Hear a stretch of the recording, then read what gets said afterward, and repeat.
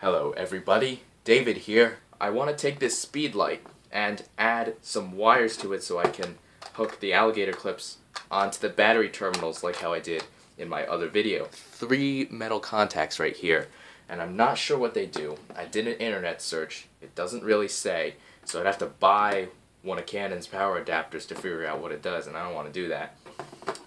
Now, I've already removed the screws from the bottom because they take an awfully long time to remove.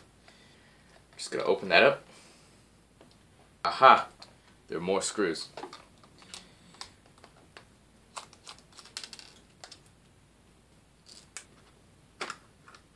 Now the battery contacts are right there and there. Let's load some batteries in here.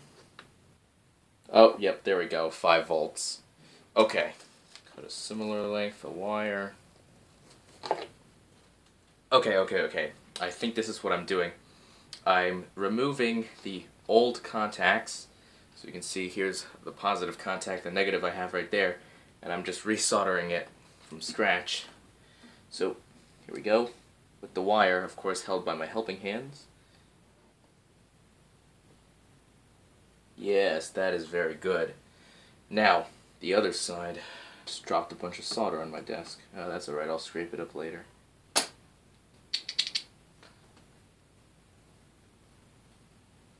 Heat that joint up.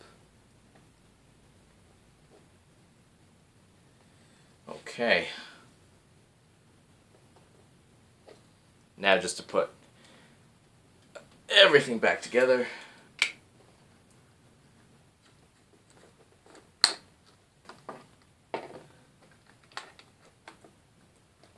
Feed those wires through that door place.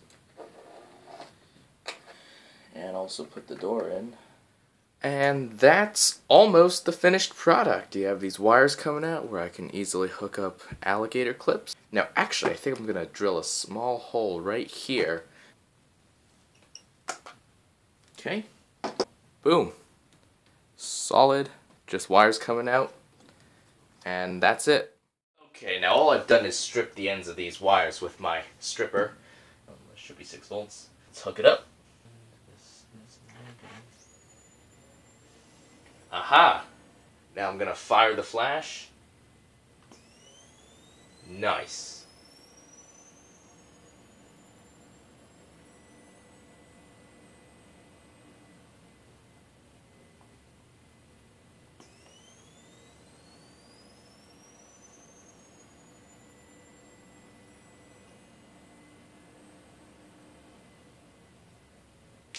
Okay, cool.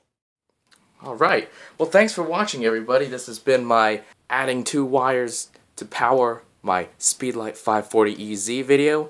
Thanks for watching, and I'll see you guys in the next one.